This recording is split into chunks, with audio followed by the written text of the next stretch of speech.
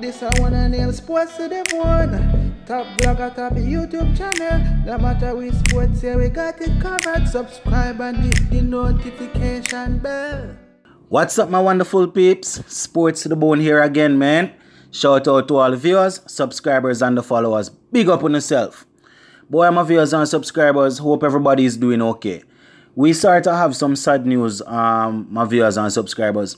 One of our track and field sprinters, or a 400-meter athlete, is really in need of our support. Now, news recently broke that popular 400-meter athlete Akeem Bloomfield and his sister, they have both started a GoFundMe page in aid of their mother, who is being diagnosed with stage 4 cancer. You know that we can't call certain words because of YouTube guidelines and all of that. So you can just read between the lines and see what I'm saying. Now, based on local news, Bloomfield and his sister have started the GoFundMe page and are hoping for the best as it regards to people really chipping in and giving them a helping hand. Now, their mother Elizabeth was actually diagnosed with stage 4 cancer that initially started to affect her breast, and the goal that they are looking to achieve is actually $65,000 US. So yeah, man, in order to go through certain things, they set a target of $65,000 US for the GoFundMe. Now, Bloomfield, who represented Kingston College and the University of Auburn, shared the sad news on his Instagram page. Now, according to the 400-meter sensation, the condition has, sort of really hampered her mother's way of life. It has actually moved to her bones and things like that. So we can see that it's very serious, my viewers and subscribers. The youngster also expressed that, the bills are really high and the family alone won't be able to afford it. So, the initial diagnosis actually came in 2018 based on what is being reported. And, since then it has actually moved to her bones and her spine. Yeah, man, my viewers and subscribers, it has actually caused her spine to get fractured. I'm guessing that it's actually a specific part in the spine, probably the lower part. And, it has actually caused her to be unable to move from her waist down. So you can just imagine how traumatic this is for the family. Yeah, man. Miss Elizabeth is only 51 years of age, my viewers and subscribers. So you can just imagine going through all of this at such a relatively young age. Yeah, man, not 51 to be going through all of that is not really a old age at all. So we are really sorry to know that this is happening to her and thing, So we are just hoping for the best as regards to Miss Elizabeth. Now, Bloomfield, a lot of persons would be aware of how talented the young man is, and you can just imagine that this will more than likely affect his his participation or his career.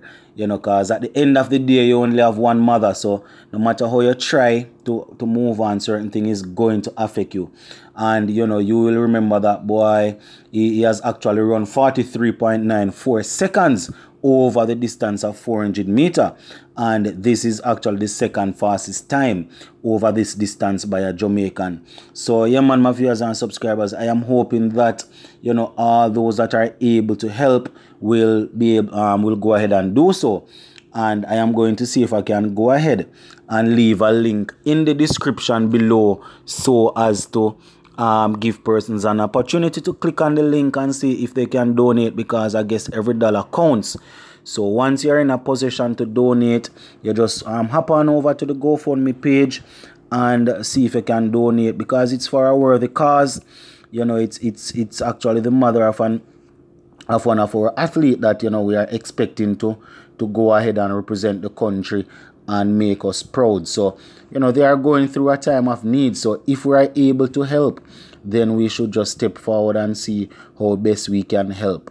Because at the end of the day, we never know what situation we might end up in. So we want to make sure that we are being supportive once it is possible. Yeah, man, my viewers and subscribers. As much as how we have our way here in Jamaica and how we like to do things, one good thing is that when we come together on one cause or in one accord, we usually get things done. So we just have to hope that people will be able to chip in. And seeing that this is a youngster that is in the field, that will basically give him the opportunity to represent the country. There is no, well, I am hoping that people from that are in charge of his field as regards to from the arm of the government will chip in and see how best they can support the youngster and his family.